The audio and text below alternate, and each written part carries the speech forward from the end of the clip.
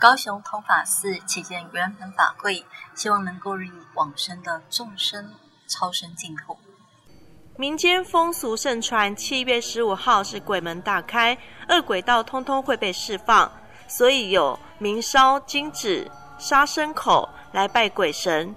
故有社会人士误认为，在这一天是替亡者超度的日子，其实不然，这是供僧节。寺院举办盂兰盆法会，供佛以及供僧。农历7月15号，在佛门称之为佛欢喜日，与一般民间所称的中元意义不一样。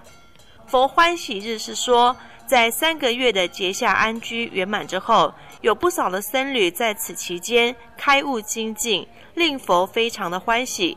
在这一天供养开悟或有修有学的僧众，依其功德超荐回向往生父母，可令其超生。